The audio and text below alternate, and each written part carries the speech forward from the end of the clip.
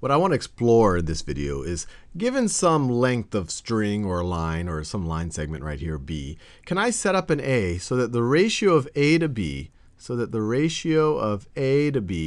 is equal to the ratio of the sum of these two to the longer side. So it's equal to the ratio of a plus b to a. So I want to sit and think about this a little bit. I want to see is, can I construct some a that's on this ratio, this perfect ratio that I'm somehow referring to right here, so that the ratio of the longer side to the shorter side is equal to the ratio of the whole thing to the longer side. And let's just assume that we can find a ratio like that, and we'll call it phi. We'll use the Greek letter phi for that ratio over there. So let's see what we can learn about this special ratio phi. Well, if phi is equal to a over b, which is equal to a plus b over a, we know that a plus b over a is the same thing as a over a plus b over a. A over a is just 1. A over a is just 1. And b over a is just the inverse of this statement right over here. So b over a, this thing right over here is phi. So b over a is going to be 1 over phi. This is going to be 1 over phi. So this is interesting. We've now set up a number, which is we're going to call this special ratio. Phi is equal to 1 plus 1 over phi. Well, just that is kind of a neat statement right over there. First of all, you could, if you subtract 1 from both sides of this, you get phi minus 1 is equal to its inverse. That seems to be a pretty neat property of any number, that if I just subtract 1 from it, I get its multiplicative inverse. And so that already that seems kind of intriguing. But even this statement over here is kind of interesting, because we've defined phi in terms of 1 plus 1 over phi. So we can actually think of it this way. We could say that phi is equal to 1 plus 1 over phi. But instead of writing phi, we say, wait, phi is just 1 plus 1 over 1 plus 1 over. And instead of saying phi, I could say, well, that's just 1 plus 1 over. And I could just write phi again, or I could just keep on going. I could just keep on going like this forever. I could say that's 1 over 1 plus 1 over, and just keep on going on and on and on forever. And this is a recursive definition of a function, or a recursive definition of a variable, where it's defined in terms of itself. But even this seems like a pretty neat property. But we want to get a little bit further into it. We actually eventually want to figure out what phi is. What is the value of phi, this weird number, this weird ratio that we're beginning to explore? So let's see if we can turn it into a quadratic equation that we can solve using fairly traditional methods. And the easiest way to do that is to multiply both sides of this equation by phi. And then you get phi squared, let me write a little bit different, phi squared plus, or phi squared is equal to phi plus 1. Phi squared is equal to phi plus 1. And then, actually, I'm going to take a little bit of a side here, because even this is interesting. Because then if we take the square root of both sides of this, you get, let me scroll down a little bit, you get phi is equal to the square root of, and I'll just switch the order here, it's square root of 1 plus the square root of 1 plus phi. So once again, we can set up another recursive definition. Phi is equal to the square root of 1 plus phi. And I could write phi there, but hey, phi is equal to the square root of 1 plus, is equal to the square root of 1 plus. And I could write phi there, but hey, phi is just equal to the square root of 1 plus, square root of 1 plus, and we could just keep going on and on like this forever. So even this is neat. The same number that can be expressed this way, the same number where if I just subtract 1 from it, you get its inverse. It can also be expressed in these kind of recursive square roots underneath each other. So this is already starting to get very, very, very intriguing. But let's get back to business. Let's actually solve for this magic number, or this magic ratio that we started thinking about. And really from a very simple idea, that the ratio of the longer side to the shorter side is equal to the ratio of the sum of the two to the longer side. So let's just solve this as a traditional quadratic. Let's get everything on the left-hand side. So we're going to subtract 5 plus 1 from both sides. And we get phi squared minus phi minus 1 is equal to 0. And we can solve for phi now using the quadratic formula, which we've proven in other videos. You can prove using completing the square. But the quadratic formula, you say negative b, negative Negative b is the coefficient on this term right here. So let me just write it down. A is equal to 1. That's the coefficient on this term. B is equal to -1. That's the coefficient on this term. C is equal to -1. That's the coefficient, or it's really the constant term right over there. So the solutions to this, phi, and we're actually only going to care about the positive solution because we're thinking about a positive, when we go to our original problem here, we're assuming that these are both positive distances, so we care about a positive value right over here.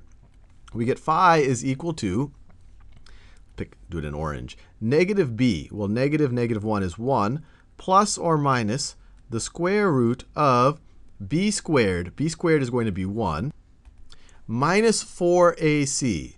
A is 1, C is -1. So -4 times -1 is +4. So 1 plus 4, all of that over 2a. So a is 1, so all of that over 2. So phi is equal to 1. And once again, we only care about the positive solution here. This is going to be the square root of 5. If you have 1 minus the square root of 5, you're going to get a negative in the numerator. So we only care about the positive solution. 1 plus the square root of 5 over 2. So this seems like a pretty interesting number. Let's actually take a calculator out and see if we can get the first few places of this magic number phi. So let me get my calculator out, and let's just actually evaluate it.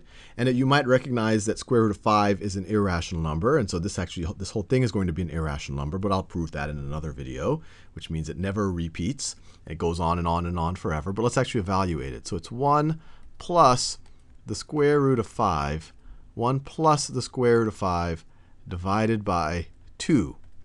So it's this 1.6180339. So let me put that aside. And let me write it down. And this is where it starts to get really interesting and mysterious. So this number right over here is 1.618033988. And it just keeps on going on and on and on, keeps on never terminating, never repeating. So that by itself, hey, it's this cool number. It's this ratio that has all of these neat properties, which are pretty crazy any way that you express it. But what's really neat is if we revisit this thing right over here. Because what is 1 over phi going to be? So 1 over phi, which we sometimes denote with a capital phi, we already know 1 over phi is just phi minus 1. So we actually can do this in our heads. 1 over this is just going to be 0.618033988. I don't know. There's just something wacky about that the inverse of the number is really just the decimals left over after you get rid of the 1. That by itself is kind of a crazy idea. But it gets even crazier because this number is showing up everywhere. And as you might imagine from the title of this video, this phi right over here, this is called the golden ratio. This is the golden ratio, and it shows up everywhere. Golden ratio. It shows up in art. It shows up in music. It shows up in nature.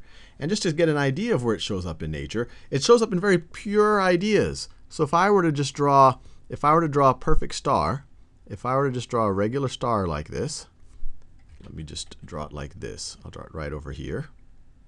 So this is just a regular star. All the lengths are equal. So I want to draw it a little bit better than that. So if I just draw a star like this right over here, or sometimes this would be called a pentagram, some amazing things start to happen here. The ratio of this pink side to this blue length right over here, that's the golden ratio. The ratio of this magenta to this pink is the golden ratio, as it should by definition. Now the ratio of the magenta to this orange is also the golden ratio. It just keeps on showing up in a ton of different ways when you look at a pentagram like this. If you look at something like a pentagon, a regular pentagon, where all the angles are the same and all the sides are the same, a regular pentagon.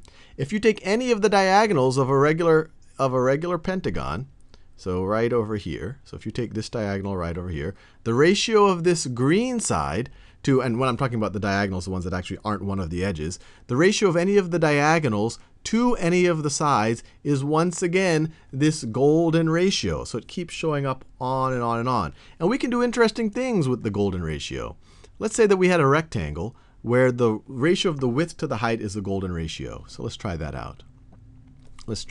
So let's say that this is its height, this is its width, and that the ratio, so let's call this A, let's call this B, and the ratio of A to B is equal to phi. Is at 1.61, so on and so forth. Let me scroll down a little bit. So that is going to be equal to phi. So that's maybe that's something interesting to do. Maybe that's a nice looking rectangle of some sort. But let me put out a square here. So let me separate this into a B by B square. So this is a B by B square right over here. And then, actually, let me do it a little bit. Let me draw it a little bit differently. This rectangle actually isn't exactly the way I would want to draw it. So the ratio might look a little bit like this. So the ratio of the width to the length, or the width to the height, is going to be the golden ratio. So A over B is going to be that golden ratio. And let me separate out a little B by B square over here. A little B by B square. So this has width B as well. And so this distance right over here is going to be A minus B. So now it is a B by A minus B square. So we have or actually I should say, we have a B by B square right over here. This is B by B. And then we're left with a B by A minus B rectangle. Now, wouldn't it be cool if this is also, if this was also the golden ratio? And so let's try it out. Let's find the ratio of B to A minus B. So the ratio of B to A minus B, well, that's going to be equal to 1 over the ratio of A minus B to B. I just took the reciprocal of this right over here. And this is just going to be equal to 1 over A over B. Let me write this. A over B minus 1. Right? I just rewrote this right there. And that's just going to be equal to 1 over phi. The ratio of A to B, we said by definition, was phi minus 1. But what is phi minus 1? Well, phi minus 1 is 1 over phi. It's this cool number. So this is equal to 1 over phi, which is once again just equal to phi. So once again, the ratio of this smaller rectangle, of its height to its width, is once again this golden ratio, this number that keeps showing up. And then we could do the same thing again. We could separate this into an A minus B by A minus B square, just like that. And then we'll have another golden rectangle, sometimes it's called, right over there. And then we could separate that into a square and another golden rectangle. And then we could separate that into a square and then another golden rectangle. And then another golden rectangle. Actually, let me do it like this. This would be better. So let me separate it. So let me do the square up here. So this is an A minus B by A minus B square. And then we have another golden rectangle right over here. I could put a square right in there. Then we'll have another golden rectangle. Then we could put another square right over there. You have another golden rectangle. I think you see where this is going. Another square, another golden rectangle, which by itself starts to create a cool design that we can keep kind of circling in and in and in. And then if we actually draw an arc here, something kind of cool happens. If we have an arc that kind of traces these things out, we have something, a pattern that you might have seen many times before. And that pattern does not look too different than what you might see in something like a nautilus shell. And it shows up all over the place in nature. And that makes sense because just the way cells construct themselves, it kind of makes sense to be the same at different scales. And the ratio from one scale to the next is maybe the same as kind of the constituent ratios. This right here, and it shows up all over art, a lot of Leonardo da Vinci's paintings. He never, not explicitly stated it, but there's a lot of interesting ratios in them. But Salvador Dali, this painting right here, The Sacrament of the Last Supper, he explicitly used the golden ratio. So the actual ratio of the width to the height is the golden ratio. So this is a golden rectangle. And also there's all sorts of ratios, and I'll invite you to explore it, the ratio of the different parts of the tables to where it sits in the painting. There's the golden ratio shows up a ton in this painting. And then he does have the pentagons over here. And we know that the ratio of the diagonal of the pentagon to the sides of the pentagon are also the golden ratio.